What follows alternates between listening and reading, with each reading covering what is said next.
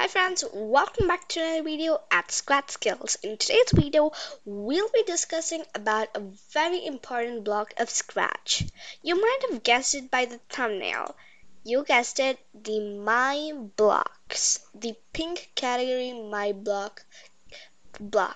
So, this block is not pretty easy to understand by many, but in fact, it can be the easiest block that you have been introduced to. And while this block might be a bit hard to understand at first, but don't worry, when you join me, I have formed the simplest ways that you can learn all about the My Blocks block.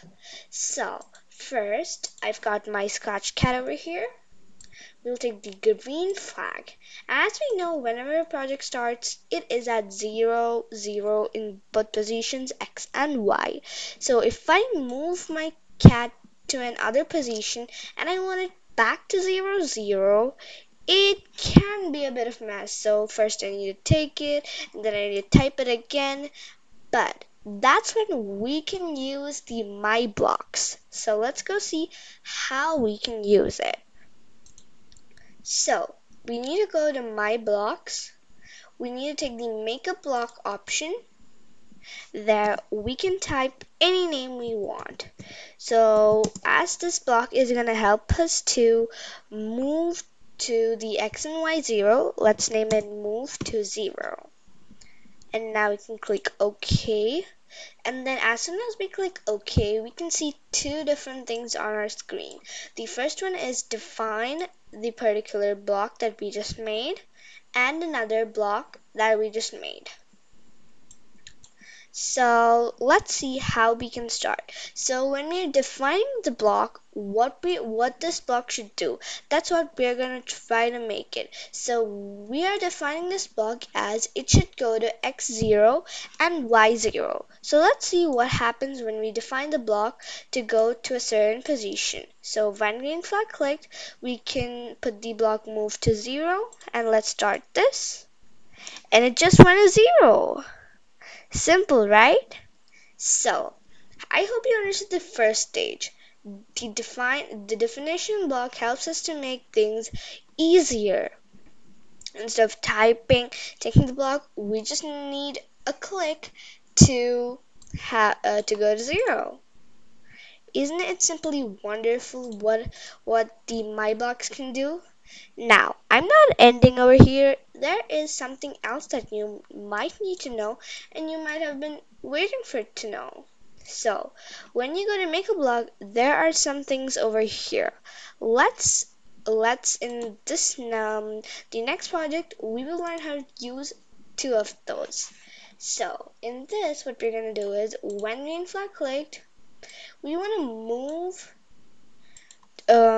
to about 200 steps. So after it moves 200 steps, I wanted to come back. So we need another one, 2. But I can just do a thing. We also need some break in the middle. So we can just add the wait 1 second and duplicate this and add a minus over here. So let's try how this works out. Okay, so it went to the position and it worked out how it just needs to work out. Now, if I want to change this to say 100, and this also minus 100. Let's see how this works. It's working perfectly. But the thing is, I'm writing it continuously, which is causing some delay of time. That's why we can use the My Blocks over here.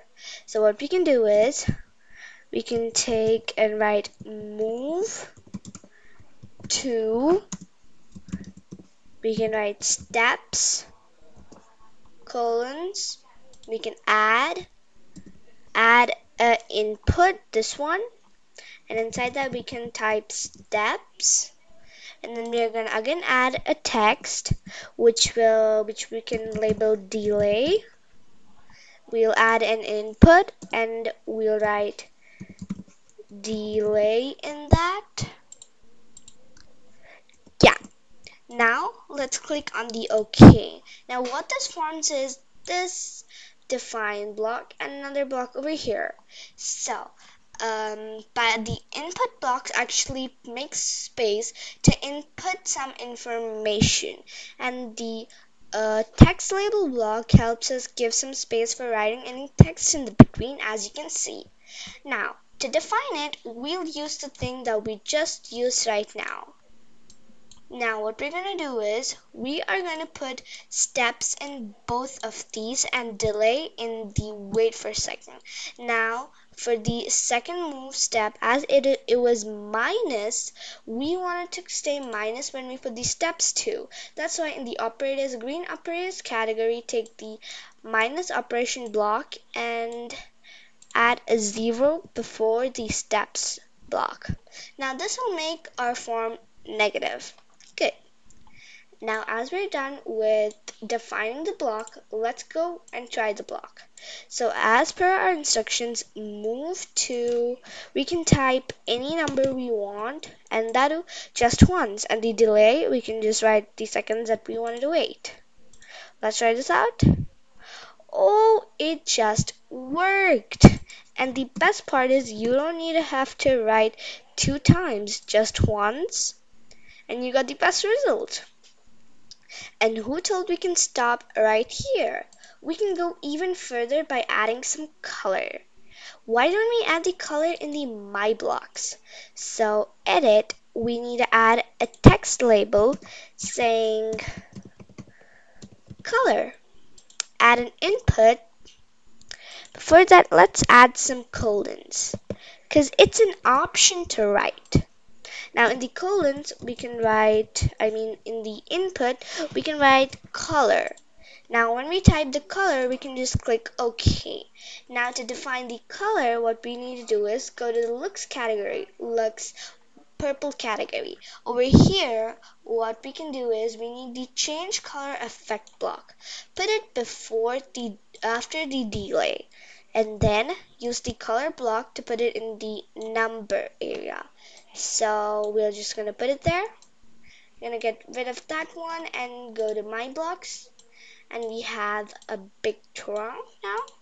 Yeah, so I want to type 200, let it delay for 2 seconds, and we can type literally any number we want. I'm taking 75. Let's see how this works. It went front, it came back by changing its color. So, I hope you understood the main theme of the My Blocks category.